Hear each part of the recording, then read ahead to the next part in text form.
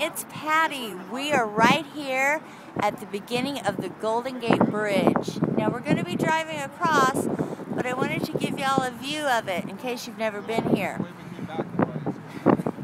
It's a suspension bridge, so in the event that, there's like a earthquake, there's a lot of people biking around here. The Golden Gate Bridge seismic retrofit.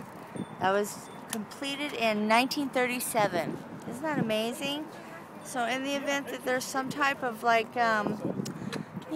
earthquake, natural disaster, nuclear bomb, it will probably survive. Unlike Hoover Dam that will just crash beneath the lake. I'm just kidding. Okay, so here we go again. Here's another view.